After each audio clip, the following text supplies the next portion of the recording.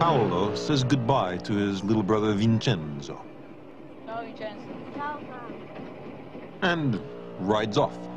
He's now going more than half the speed of light. He's almost catching up with his own light waves.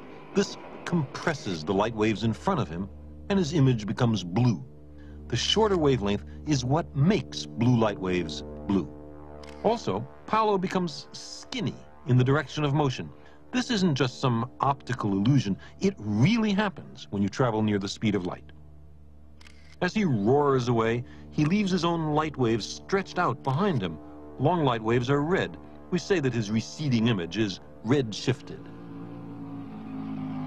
Now, Paolo leaves for a short tour of the countryside. The most bizarre aspect of traveling near the speed of light is that time slows down.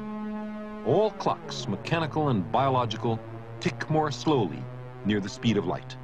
But stationary clocks tick at their usual rate. If we travel close to light speed, we age more slowly than those we left behind.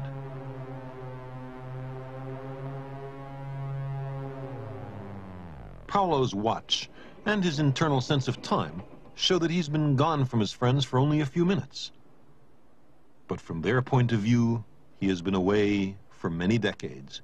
His friends have grown up, moved on, and died. And his younger brother has been patiently waiting for him all this time. The two brothers experience the paradox of time dilation.